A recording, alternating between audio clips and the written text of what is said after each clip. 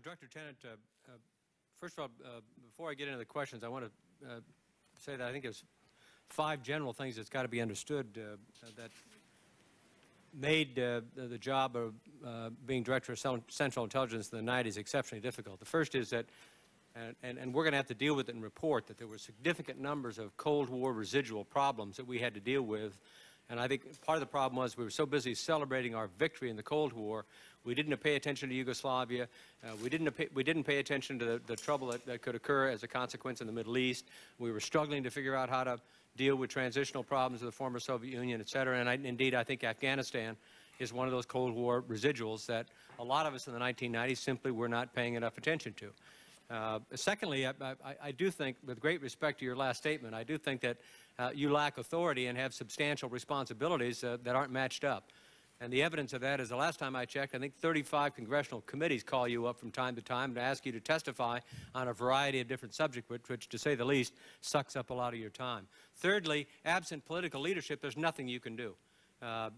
You're providing intelligence, you don't make the decisions. Fourthly, I think congressional oversight is exceptionally weak, especially on the Senate side. Fifthly, let me point out, because some of my questions deal with your term prior, that there was a very tough transition. John Deutsch left in December 1996. Tony Lake was nominated. It took forever. I think you were not confirmed until July of 1997. That was a very, very difficult and very risky transition, in my view. And lastly, let me say that unlike other DCIs, you probably for the rest of your life will be like Judge Kevin Thomas Duffy, who was the judge in the World Trade Center cases, the Bojinka case. You're likely to be forever to be a target. And in other words, you have taken considerable risk beyond what former DCIs have done, and I want to thank you for that. That said, let me get into some questions. I'm going to first talk about the coal. A lot of our commissioners have asked questions about the coal, Director Tenet. It's been raised repeatedly, and my own view is it goes to the heart of our problems of dealing militarily with a significant unconventional military challenge.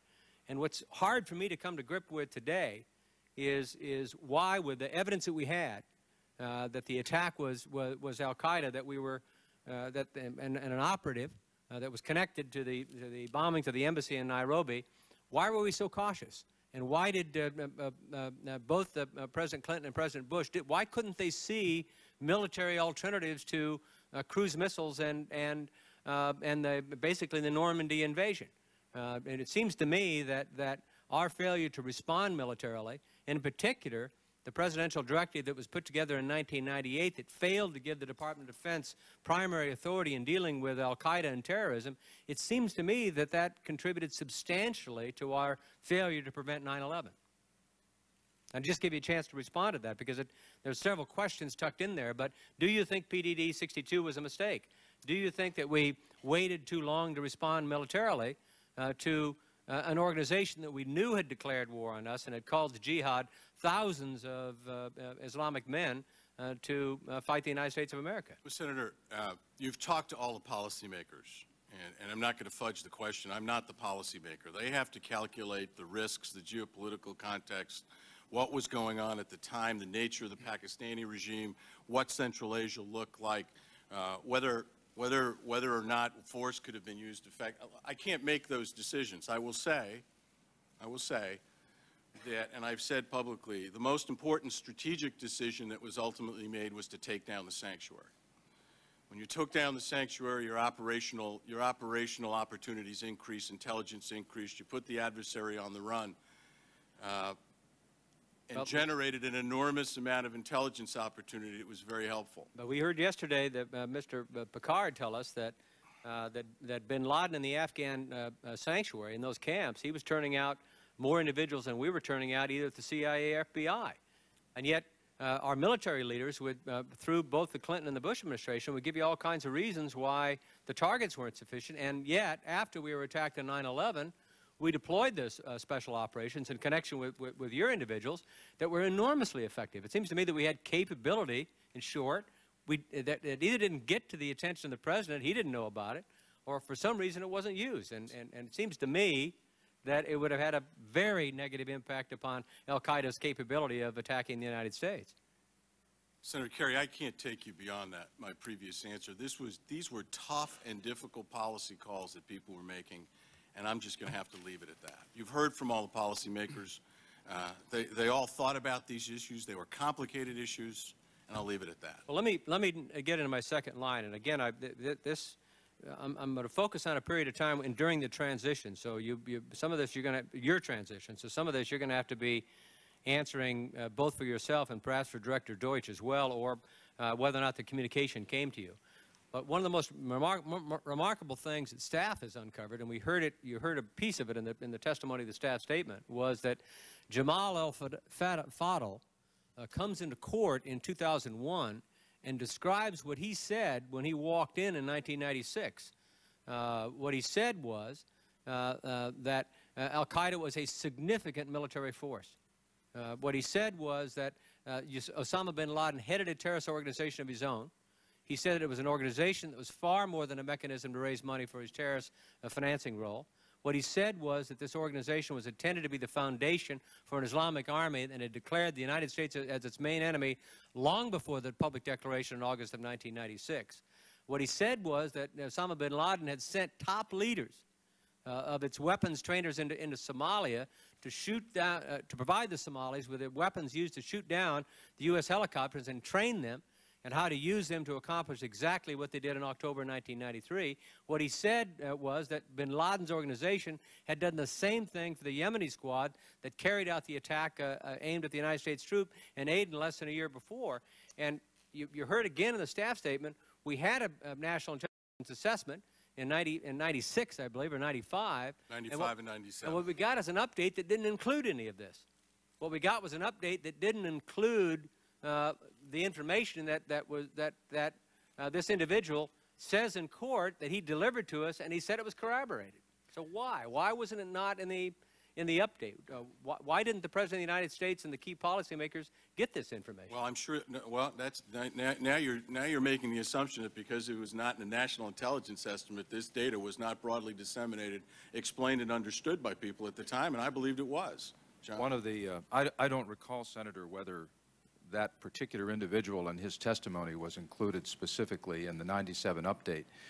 What I do know is that in the staff statement failed to note that in the 97 update, we included information that bin Laden had been surveilling, people associated with bin Laden had been surveilling institutions in the United States, and that therefore we concluded the likelihood was growing that he would attack in the United States. That was, I think, the most significant finding in the 97 NIE. And it was also in this period, 1996, that we formed the bin Laden issue station. So we were very focused on this Senator, issue. this is a critical issue. I think so. No, it's a critical issue. You're making an assumption that because it's not in a national intelligence estimate, that the way we were organized to brief people, pass product out, talk to them about this meant that people weren't getting this kind of data. That's just not true. Well, but I'm not making that presumption. I'm making, first of all, the presumption that the NIE is a foundational document that lots of people use. And that, I mean, this is a very specific set of information that he said in trial he provided to us. And we continue to regard bin Laden, you heard in the staff statement, we would continue to regard him as a relatively small threat. I didn't know in 1996 or 1997 that bin Laden was responsible for sending forces down into Somalia to shoot down our Black Hawk helicopters. I didn't have a sense that this is what he was doing. And just ask you, I mean, I know this is your transitional moment. So this is 96 to 97. Did you ever have a conversation with President Clinton where you told him that Al-Qaeda was a substantial military effort, that they were responsible for shooting down our helicopters in Mogadishu, that there was a substantial military threat to the United States of America, that we ought to ramp this guy up to the top of the list? Sir, I will go back and look at I didn't come prepared with what happened in 96. I'll go back and look at my records, look at the data dissemination, go back through the meetings that were held at the time, and give you an answer to the question. I say, Director, this is reason I think this is central, because we have heard, I've heard a series of excuses from Sandy Berger, Bill Cohen, Madeleine Albright, Don Rumsfeld, Condoleezza Rice, all kinds of rationalizations. And one of the things I've heard over and over and over was the American public wouldn't have supported any action had we'd taken action before 9/11. Now, I got to tell you, I think if the President of the United States of America had come and said that Osama bin Laden and al-Qaeda is responsible for shooting down a Black Hawk helicopter in Mogadishu in 1993, I believe that that speech would have galvanized the United States of America against bin Laden. And would have prevented, I think, would have given you permission to do operations that you didn't have permission to do, would have changed the whole dynamic. I mean, I just can't believe that if the President of the United States had said that in 1994, 95, 96, I mean, whenever you get the walk-in in 96, if he'd have done it in 96 or 97, I just can't believe the public opinion wouldn't have been on his side just like that. Don't you think so? Sir, I'll go back and look at it all and come back to you. Well, I mean, I might mention in that connection, since, Senator, you're talking about the extent to which various publications in this period included warnings about bin Laden and also his activities and the role of Afghanistan and so forth. But I mentioned what I had said earlier about the 97 NIE. In 2001, there was an NIE that I don't think your staff statement mentions about Afghanistan. It included an extensive discussion of the camp structure, the camp architecture in Afghanistan. It noted that the Cole bombers had trained in those camps. It noted that Rassam, who had been involved in the Millennium Plot, had been in those camps. So that's something that was laid out in a national intelligence estimate. well, And it's, as the director has pointed out, it's a matter of argument whether that galvanizes policy to do something or not. McLaughlin, I appreciate we heard, and now that we've seen this August 6th presidential daily briefing, after we've seen that August presidential daily briefing, it was causing me to sort of have serious questions about how these daily briefings are organized. But my guess is the president has not seen, President Bush has not seen the information about who al-Qaeda was. That he would, my guess is that President Bush today, he may just be discovering it for the first time, that we knew in 1996 that bin Laden was responsible for shooting out helicopters in Mogadishu. You know, and this was in, you know, this was in the trial in 2001. And it doesn't appear to me that he was briefed in transition. It doesn't appear to me that that was brought to his attention.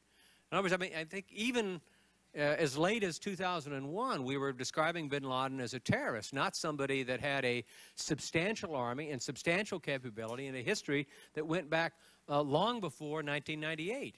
I mean, the President says you meet with him practically every day. Did you bring that presentation to him? Did you describe as the walk-in did in 1996? As he described in the trial in 2001, did you bring that information to the President and say, this is an army that's been engaged in an effort against the United States of America all the way back at least till 1993? Whether I took it back in 93 or not, sir, I don't recall, but we certainly walked through al-Qaeda, its organization, the threat it posed, its previous affiliation with bombings and activities over a concerted period of time. But I'll go back and look at whether that was specifically raised. I don't recall it. I appreciate it. And then I'm going to do something I shouldn't do, which is yield back my time before my green light, before my red light goes on. So, Mr. Chair. This time you've done that, sir.